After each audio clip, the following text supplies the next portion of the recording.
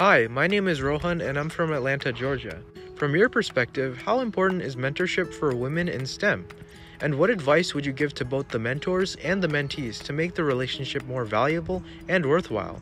Rohan, this is critical. Mentorship in a STEM career is critical. And one thing I will say is I have had extraordinary mentors throughout my career, and many of them, in fact, most of them have not been women. What I really want to emphasize is that you have to get different things from different mentors, but in a really successful mentor-mentee relationship, the mentee comes motivated. It is not the mentor's responsibility to pull the mentee along, it's the mentee's responsibility to come really motivated with a lot done. And I have always, as a mentor myself, I always felt like I got more out of the mentorship experience than my mentee ever did. And that is really because I learned just as much from them as they do from me.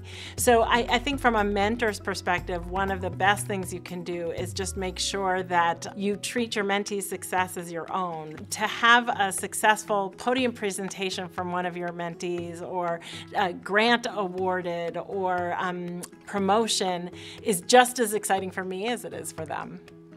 Hi, I'm Jackie Holt from Newton, Massachusetts, and I attend Newton South High School.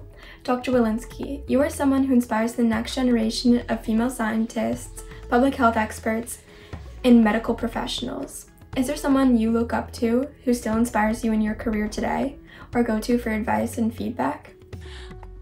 Jackie, I still go to a lot of people for advice and feedback.